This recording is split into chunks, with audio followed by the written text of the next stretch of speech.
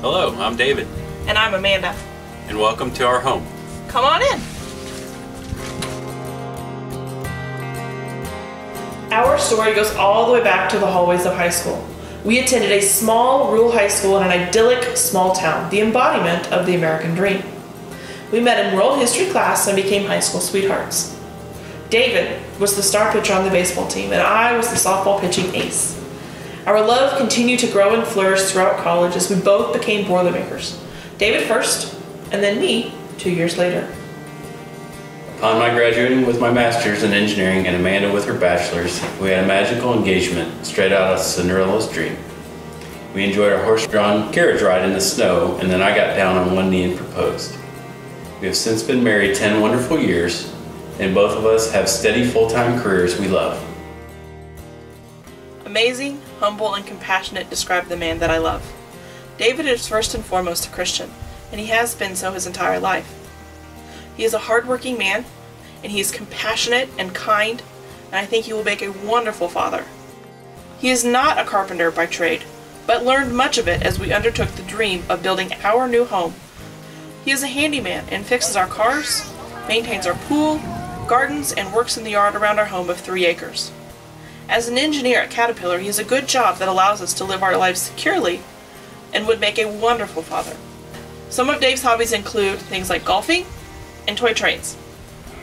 As a child, David was able to play with a Lionel train that had been his father's as a toy.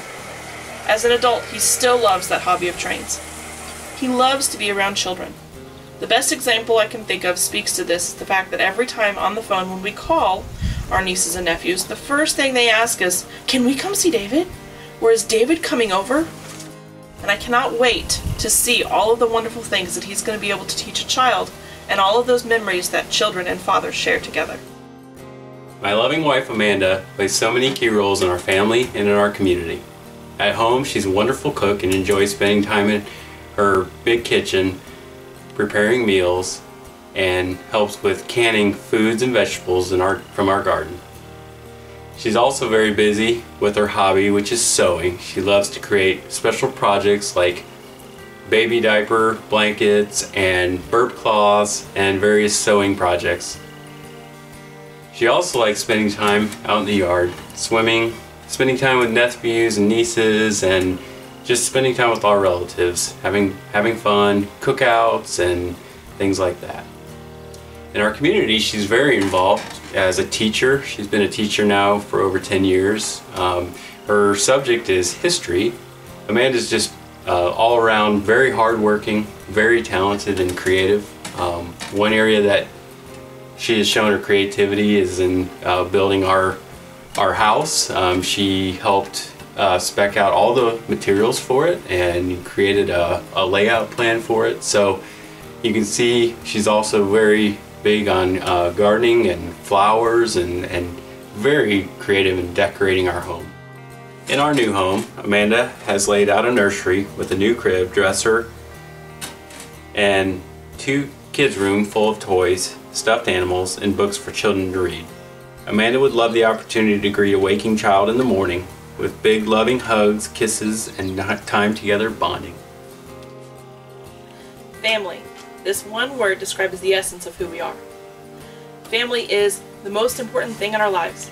It is a link to our past and a bridge to our future. As a link to our past, both David and I grew up in very large and loving families. I was the oldest of 3, and our grandparents and parents were very involved. Grandparents came to every ball game and every school function. And even today, we live surrounded by our family.